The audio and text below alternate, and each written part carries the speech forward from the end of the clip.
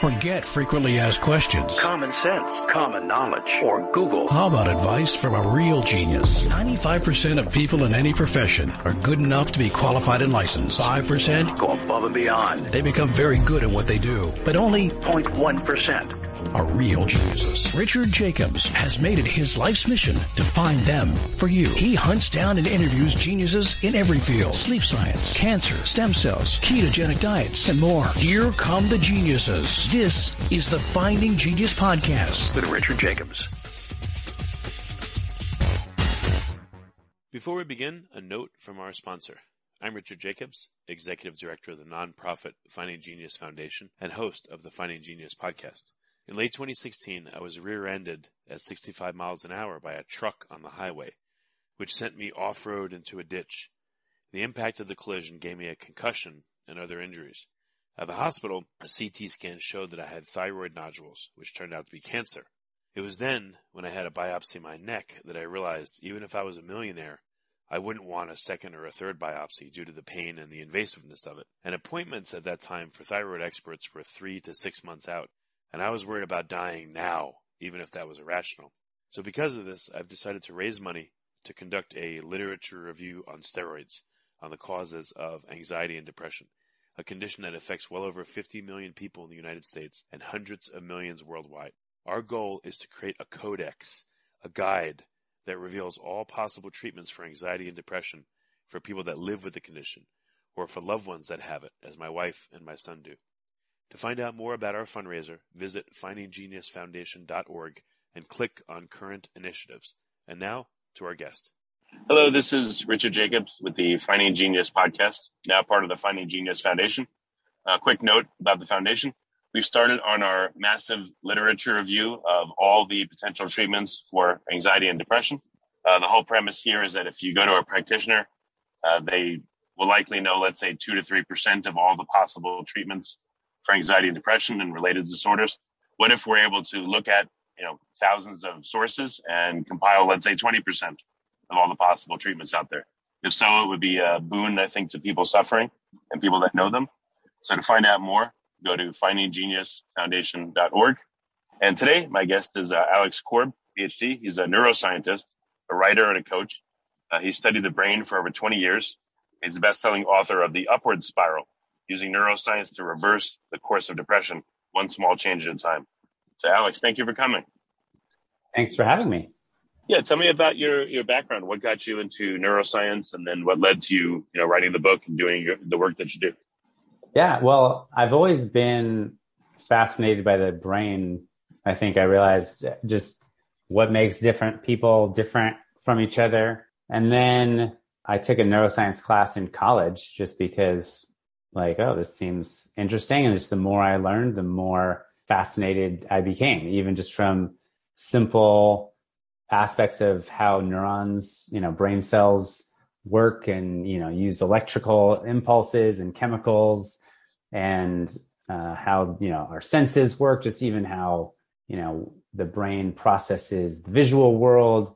But what really started to fascinate me more and more is about how the brain regulates our emotional experience of the world. And that wasn't just interesting and fascinating like the other elements of neuroscience. That to me seemed like something that was really important to understand, something that could really help people to understand why we, get stuck in bad habits and do things we don't want to do, or why our brain sometimes, focuses so much on the negative, or why we get stuck in, a loop of worry and anxiety, or mired in depression. And these are the kinds of questions that led me to want to get a PhD in neuroscience so that I could try and understand the brain better and better help people. So you're looking at it from a purely neurological or biological basis, or is there psychology and psychiatry mixed in your work? Yeah, my mom is a psychiatrist and actually a psychoanalyst. So I have always thought about the psychological aspects of our well-being. I just remember like in third grade, like I couldn't get long division and I started crying. And my mom said like, oh, you must be feeling really overwhelmed. And that it was like, it struck me and stuck in my memory as like this notion, like, oh, why am I crying? I'm not sad. That just this notion that like, oh, emotions that you're not really aware of can impact, your feelings and impact your focus and get in the way, and just being able to acknowledge them sometimes makes them go away. And so I've always sort of been aware of elements of that. And she actually was the first person I knew who was interested in neuroscience. She joined with a few other psychiatrists and other people around her to have a neuroscience club. And they just read journal articles occasionally. And I just sort of found out about this secondhand because she would mention something that was really interesting about the brain. And Dan Siegel, who's a popular psychologist, writes a lot about neuroscience. He was in that group. And she actually wrote a few articles about how what she was learning about neuroscience related to psychoanalysis and how that could inform the practice of talk therapy. So that was actually something that was in my awareness very early on in terms of depression and neuroscience. And it's interesting. I remember I took a class in college on abnormal psychology. And I remember learning about the different types of therapy. And the most common type that's used in psychological research is cognitive behavioral therapy, where they target people's incorrect beliefs or inaccurate perceptions and change their actions and how that can affect your emotions. And that seemed very reasonable to me. And then the professor sort of talked about this other approach called the psychodynamic approach, that he was sort of a little dismissive of because it wasn't as scientifically rigorous. But he sort of described it as like, well, getting to the bottom of or understanding where these emotions come from in the first place. And that always struck me as eminently reasonable. Like, yeah, if you keep finding yourself. So what's your angle on it though? Like, what are you in particular trying to figure out? Is it more broad, or are there specifics that you're focused in on? Well, it's basically incorporating all of those things. In grad school, I was trying to figure out what is wrong with the brain in depression. Like, there's got to be something we can measure that would tell you, what's wrong if you have depression or not, or what medication you should get. And it turns out that's not really the case in that, at least in that straightforward sense. And what led me to write my book, The Upward Spiral, was just reading all this different research about that. We often think that there are just a few ways to change the brain's activity and chemistry, like taking antidepressant medications or transcranial magnetic stimulation, which is you stimulate the brain using magnets. But what I found from all of this great research that other people had done was that there are actually so many ways to change the brain's activity and chemistry that don't involve high-tech interventions developed in a lab.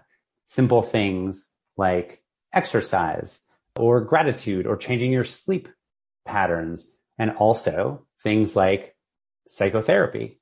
And various forms of psychotherapy sort of work in different ways. You can try and get people to understand their own thoughts and get in touch with, the sort of subconscious biases and where these thoughts originated from trauma in their past. You can also take a more cognitive behavioral approach of getting people to understand, when their thoughts are inaccurate, and it doesn't really matter where they're coming from. All you have to do is recognize sort of in the present moment, like, oh, this isn't helpful or that's not true.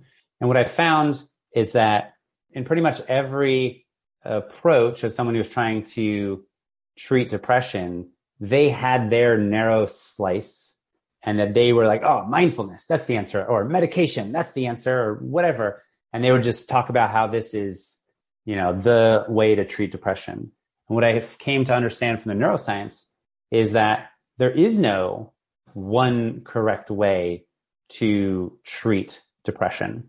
Before we continue, I've been personally funding the Finding Genius podcast for 4.5 years now, which has led to 2,700 plus interviews of clinicians, researchers, scientists, CEOs, and other amazing people who are working to advance science and improve our lives and our world. Even though this podcast gets 100,000 plus downloads a month, we need your help to reach hundreds of thousands more worldwide. Please visit findinggeniuspodcast.com and click on Support Us. We have 3 levels of membership from $10 to $49 a month, including perks such as the ability to see ahead in our interview calendar and ask questions of upcoming guests, transcripts of podcasts you're interested in, the ability to request specific topics or guests, and more. Visit findinggeniuspodcast.com and click Support Us today. Now back to the show. There are just dozens of different interventions that research has shown us to be generally helpful for people with depression. What science can't tell you is exactly which specific treatment is definitely going to work for you, right now.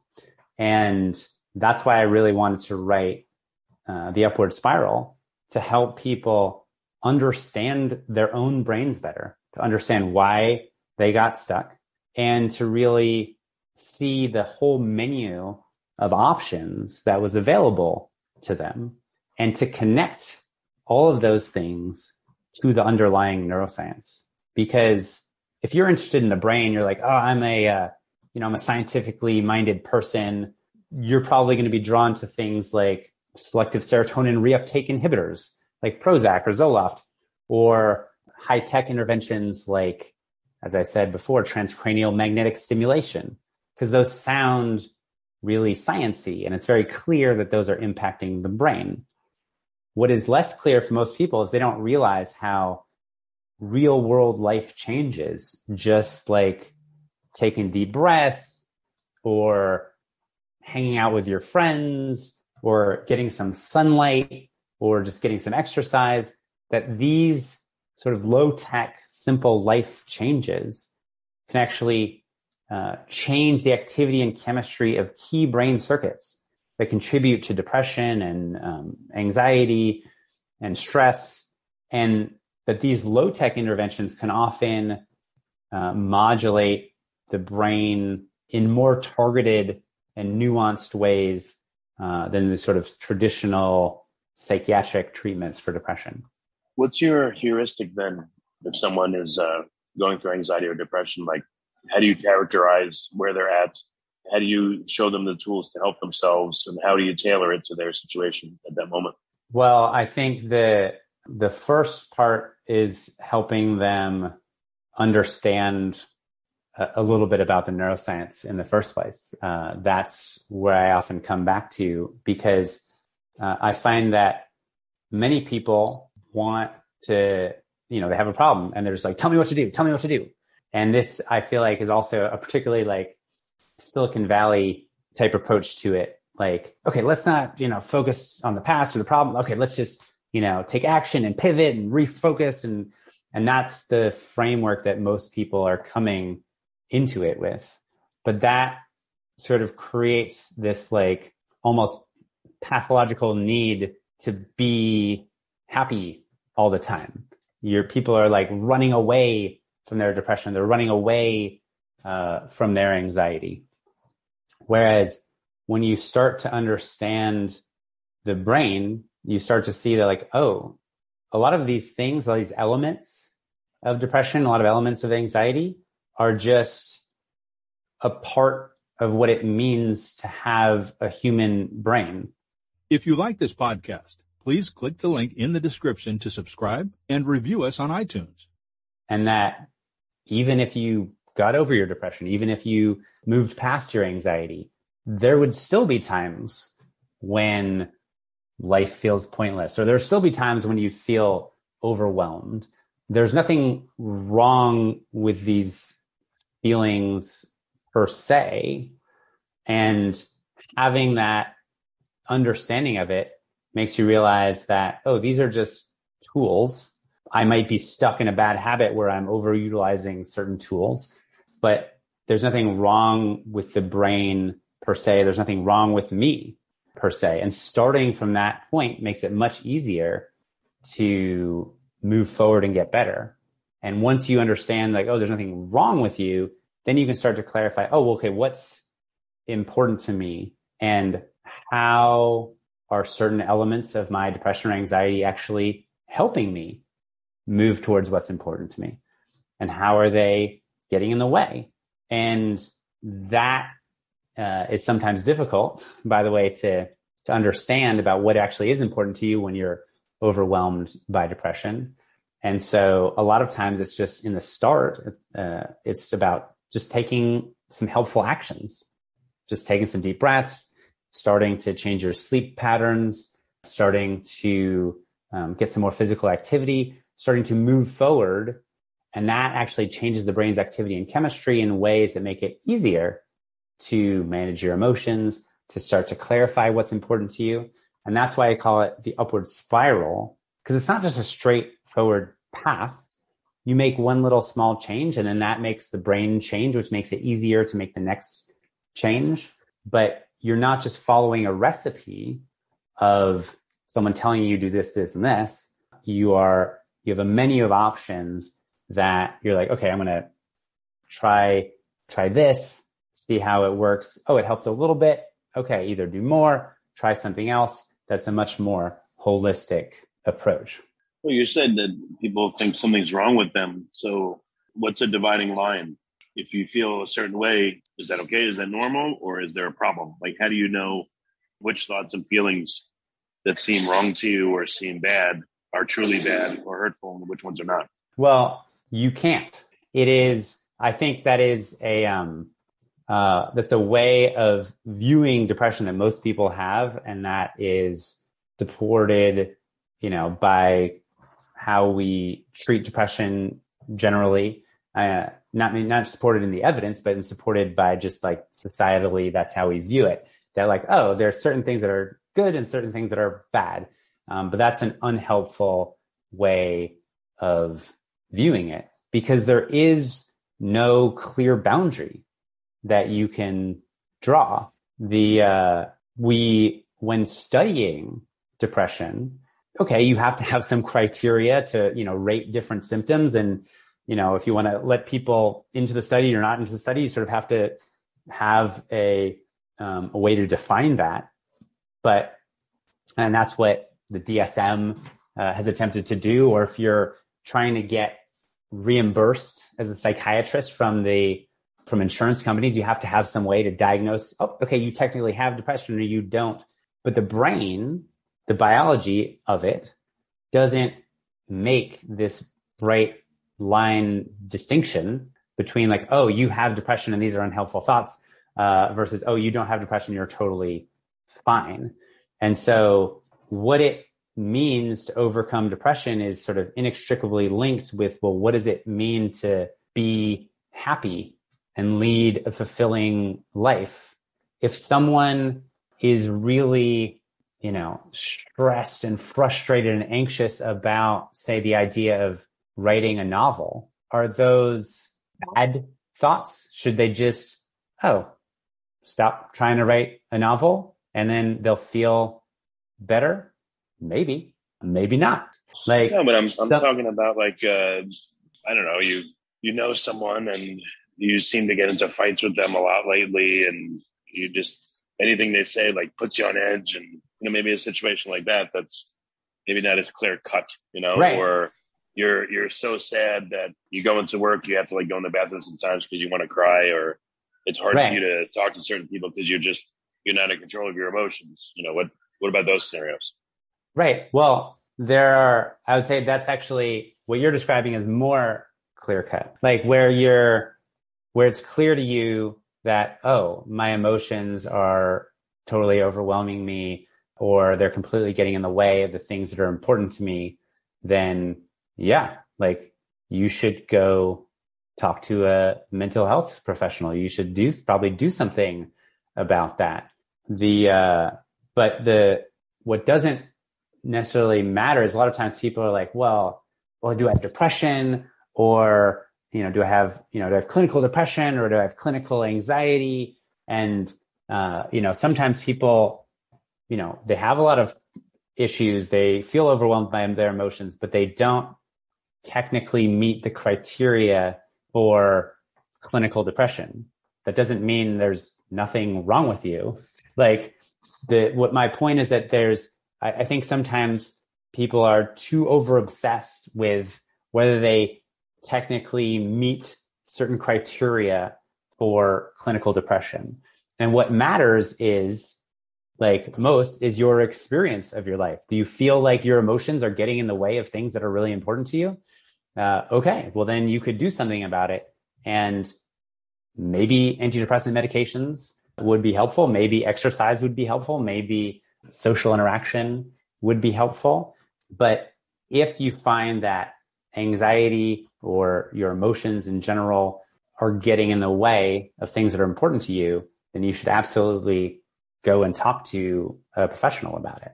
And my point is that you don't need to wait until you're totally, completely depressed and absolutely certain that you're depressed before you start to do something about it. There's no reason why you need to let it, go into, as far as possible before starting to think about what you could possibly do. But does that mean you're dealing with people that are they're not even sure that they're having a significant problem?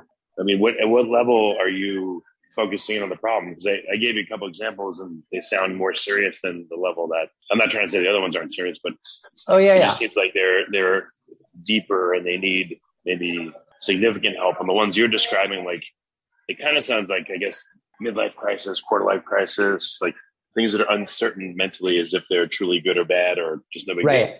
Well, my point is that there's not as much of a need to make a big distinction. What it really comes down to is essentially two things: is understanding for yourself what is more important to you and what is less important to you, and what you have control over and what you don't have control over. There are people who have experienced significant trauma in their lives, and that's one of the contributing factors to their depression. You don't have control, however, over your past experiences. All you have control over is your awareness of it in the present moment and maybe what you choose to reframe about that. But that might be a contributing factor to your depression. Your job might also be a contributing factor, a toxic work environment, for example, or a relationship, or losing your job. These are all things that are, in some instances, just like a midlife crisis. Like, you're just feeling kind of down because you're not really sure if you should switch careers or not. But someone could have depression, and that question of should you switch careers or not doesn't suddenly become irrelevant just because they have depression. But I think that is a lot of the way that many people view depression. They're like, well, now that I'm depressed, okay, forget about all this, finding a better job or finding a more supportive partner. I just need to go take medication. And that's where I say it's not helpful. Like, maybe medication is part of the answer. For 40% of people with depression, they could just take a pill and their depression, a few weeks later, their depression is completely gone. But what if you're one of the other 60% of people with depression? You could take medication and it's either just going to help a little or not going to really help much at all. Should you change jobs? Well, are you in a toxic work environment? Is that contributing to your depression? If yes, you're in a toxic work environment, then try changing your job. Maybe that will alleviate your depression. Or it might not alleviate it completely, but it will probably help. So you mean people are looking for an easy fix? They're looking for an off-the-shelf prescribed pill to just get them over what probably normally just needs to be like a self-assessment and people are looking. This has upset me, then I'll stop. People are looking both for an easy fix and for a simple, straightforward answer. Because like a medication, the reason why medication is so appealing is because it's both easy and straightforward. People are like, oh, here's the one answer. Just take a pill and you're good. And it's very alluring because for 40% or so of people with depression, it is the answer. And this is what I went into grad school to figure out. It's like, well, there's got to be something we could measure about the brain that would tell us like, oh, you should take medication because you have this brain pattern, and you should go to talk therapy. But it's not clear cut like that. Things like psychotherapy, that is not an easy, quick answer, but it is straightforward because you're like, okay, well, all I have to do is go, meet with this person, once a week for, 3 months or 4 months or something, and blah, blah, blah. Like it'll help. What I've found is that almost everyone who does research or treatment, they're just talking about their one thing. And they're like, oh, medication. Oh, that's the best thing. Or like psychotherapy. Oh, that's the best thing. Or like meditation, do this mindfulness program. That's going to treat everything. And what I found is like, there is no one big solution for depression. Stop looking for the one thing that's going to solve all of your problems. There are many contributing factors that are pushing you down into a downward spiral. And for the elements of that you can't control, like trauma that you experienced as a child, that may have, affected your neural circuits, but you can't go back in time and change that. For things that you can't control, the only useful path forward is acceptance. And for things that you can control, the most useful path forward is to do something about it. And so understanding the neuroscience helps you sort that out, because you start to understand, oh, which parts of my biology aren't changeable. Like they're just part of having a human brain. I think there are some things that people experience about themselves that they find very frustrating. They're focused on the negative, their anxiety, bad habits that are just part of what it means to have a human brain. And the sooner that you recognize that, the sooner you can stop blaming yourself for being stuck in these things. They are just, you can't change those things. That frees you. Once you accept the things that you can't change about your brain, then it frees you up to focus on, oh, what are all the little knobs that I can fiddle with that will change the activity and chemistry of my, emotion circuits or my habit circuits. And antidepressant medications are certainly one way to do that. But many scientifically minded people think that, oh, that's the only way to do that. I think of it as like, oh, it could be part of your path forward out of depression, but it might not be. And so if you're totally stuck and you have no idea what to do, then taking medication, sure, that's a great first step. And if it solves all of your problems, great. But if it doesn't solve all your problems, okay, well, you could try exercise or changing your sleep patterns or social interaction. Or if you are really sensitive to medication and you have really bad side effects and you don't want to try medication, that's fine. You could just jump right into these life changes as well. And for some people, just making a bunch of different life changes, like finding a better relationship and changing their job, that will be enough to get them out of their depression. And that doesn't mean their depression wasn't real. It doesn't mean their depression wasn't biological. It's just that these life changes that they made had effects on their brain biology and chemistry that reversed the course of their depression. Other people, it's going to require, medication. But that doesn't mean that, like, for the person who takes medication, that their depression is somehow more real than someone else, or that if changing your thoughts or practicing gratitude, if that helps you, that doesn't mean that you're just faking it. Nor does it mean, by the way, that you can just always think your way out of depression. And so it's a nuanced argument that people want to frame everything in terms of black and white. Either there's, this is the answer, or it's not helpful at all. Or either it's totally biological, or it's all in your head. And the truth is that your biology and your psychology and your social interactions and your environment all interact. So has this inspired you to come up with a heuristic? Like, what if you were to do, I don't know, a quiz, or maybe you do this in the book. I don't know. I haven't gone through it yet. Do you have like an assessment so that people can know where they are? And then do you give kind of 3 or 4 different heuristics on what you'd suggest based on where they're at mentally? Would that be a solution? Yeah, it's hard to create a sort of menu for it because just in the same way that you can't create a certain amount of menu, a recipe, you can't create a recipe for how to be happy. It's essentially the same question. Like, I can give you a general guideline of like, well, you should probably hang out with your friends. You should probably do, activities that you like. You should probably be physically active. But like, how much exactly is going to be different for different people because they have different biology and they have different values and they have different circumstances. And so for something as like one of the most simplest interventions is like physical activity. So physical activity, I can tell you how research has shown, that exercise can change all these key chemicals in the brain like serotonin and dopamine.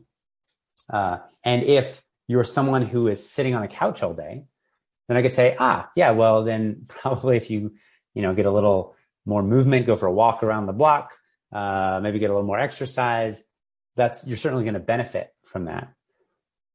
If you're someone who, you walk occasionally, but you don't ever really push yourself, okay, well, then you could probably also benefit from a little more exercise.